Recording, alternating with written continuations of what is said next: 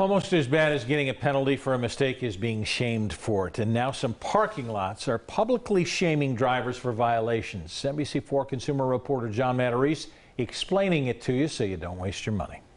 Ever park illegally? That often leads to a ticket or a tow. But now some parking lot owners are turning to something called the sticker of shame.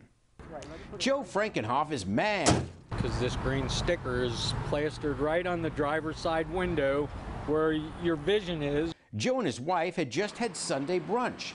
There on his driver's window was a fluorescent sticker claiming they were illegally parked. They stick this non-removable sticker right in your line of sight. What made him furious is that he says they had indeed paid to park, but they didn't realize they also needed to place the little ticket on their dashboard. They should have a sign that says, put the receipt on the dash. But only the ticket says that, not the big signboard.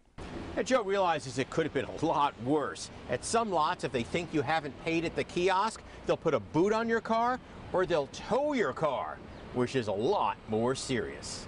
A spokesman for the company that owns the lot, Broadway Parking, told me they're doing this as a courtesy to illegal parkers, saying a $100 towing fee helps no one.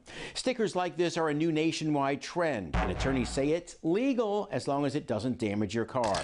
But a warning, you can't peel it until you get home. So it took me about 15 or 20 minutes of scraping and soaking and scraping and soaking. And that's why it's called the sticker of shame.